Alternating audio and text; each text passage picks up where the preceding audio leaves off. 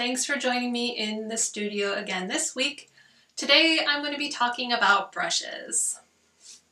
Brushes are so important for watercolor painting, and having a good brush will really help you to feel a lot more comfortable working with watercolor, and having a bad brush will be very frustrating. My favorite type of brush to use is a long pointed round brush. Right now I am enjoying working with Princeton Velvetouch, and these are pretty economical brushes. They're a lot less expensive than some of the other brushes that I've bought, but I like them a lot better. What I like about them is the fact that even with the very large brushes, they have a very fine point, and you can paint very fine lines and tiny details with a brush like this. And if you're using a larger brush, a lot of paint will fit onto the brush, and you won't have to keep picking up paint from your palette with your brush, which is something that you would need to do with a tiny brush. I've had people ask me if I use brushes that have just a couple hairs on them, and I do have some tiny little brushes like that, but I much prefer using a larger brush with a fine pointed tip. The other nice thing about them is that they are synthetic bristle, so if you are concerned about animal cruelty, you don't have to worry about that with these brushes. I'll show you a little bit of a difference between the different brushes I use and why I like the Princeton Velvetouch brushes the best. So I want to demonstrate the difference in line quality that you can get with a few different brushes. The Princeton Velvetouch Long Round, this is a size 10. Right now this brand of brush is my favorite.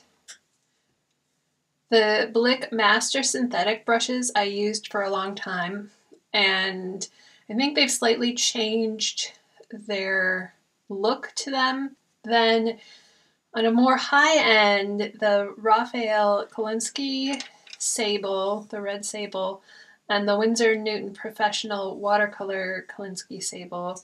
I'm going to show you how those work. And if you just compare the tips of these brushes, these are dry, and this is how they've dried. And you can see how much wider the Sable brushes are from these two synthetics. So I'm just going to use some paint that I've already mixed and just wet my brush pretty well.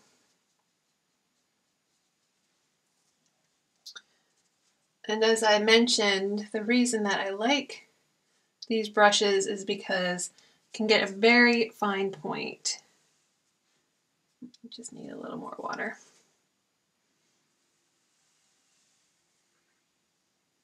So I made that wide so you can see, but it's also, you can get really tiny marks with it. So that's the Princeton Velvetouch, the long pointed round.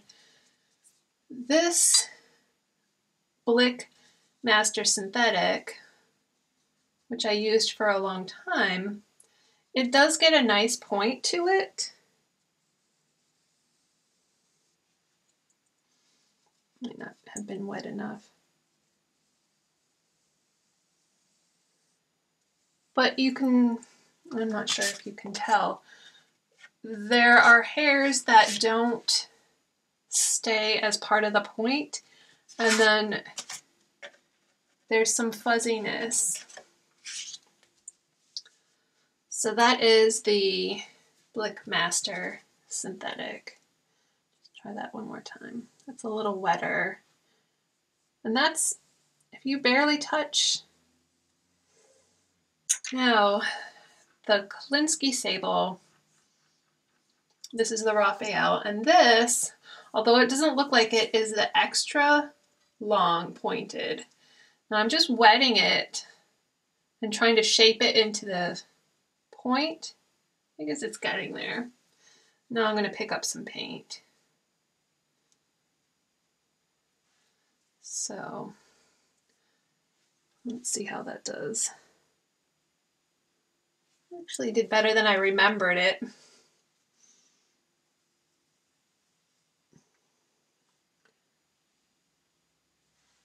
It's actually doing really well. I remember not liking that as much.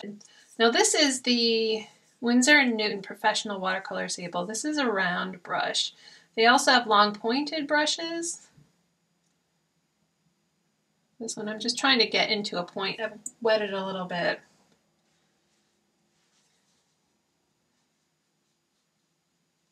And you can see this one is not getting into quite as nice of a point. And I think that's about as thin as I can get. That's just a quick comparison. So I hope that gives you something to think about when you're considering brushes for your own work. Thanks so much for watching. I'll see you next time.